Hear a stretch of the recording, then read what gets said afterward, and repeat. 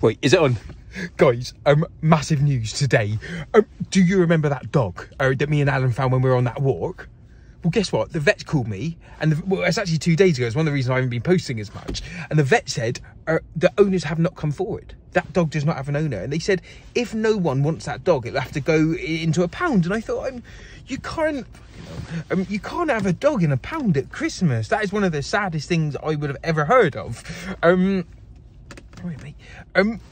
Anyway, so the last 2 days I've been talking to the vet saying, well, maybe I could have the dog. And they've had to come round to my house and make sure I'm a responsible adult. Yes, I think I am. I've got my own child. You can't have a child and not be responsible.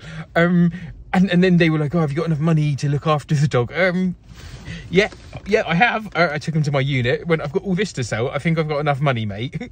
And anyway, they called me today and they went, you can come and collect the dog. So, be absolutely honest, I'm actually a little bit scared of him. I'm not really a dog person naturally, but Alan loves him, so I'm going to let Alan.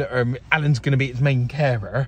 But it's amazing, and it's just sitting in the a doggy, you know, doggy. Look, I've got my own dog. Oh, sit down. Oh, sit, doggy. Sit. He's loving it. Doggy, come here.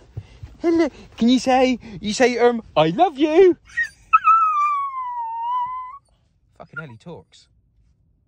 Oh my, you say, I'm your new daddy?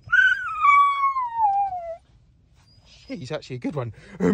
Anyway, guys, I'm going to take him home to Alan and let him meet him. And you lovely boy, nice boy, good boy, you're a good boy. And Alan can name him and it's gonna be great.